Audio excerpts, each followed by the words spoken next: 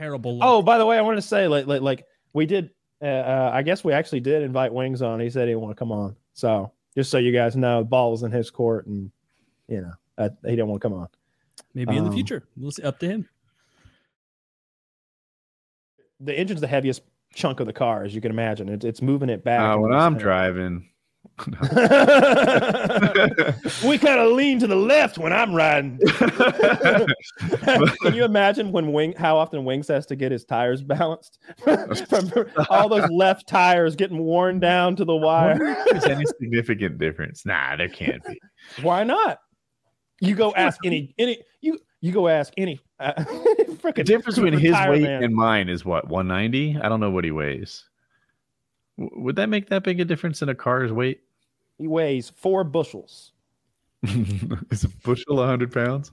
It's a bushel of corn. I don't know. That doesn't help me know what it weighs. 21 stone. They're 100.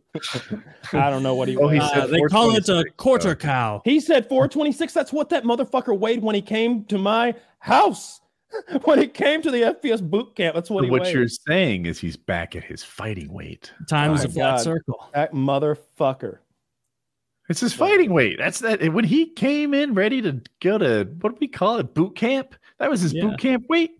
That's his sometimes I was about to say I'm mad that I wasted my time helping him, but like y'all got to see it. So like I'm sure a bunch of y'all enjoyed those FPS boot camp videos. So it was not for naught. But Jesus Christ, to still be the exact weight after all that and that surgery.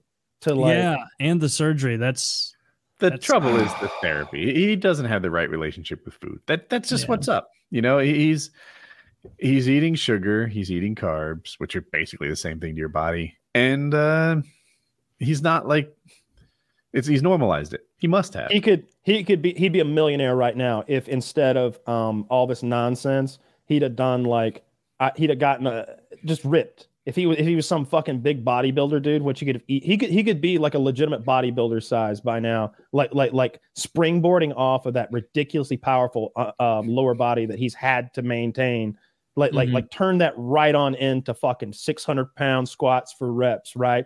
Get that 185-pound Wings has got like the bar bending, fucking cranking them out, you know.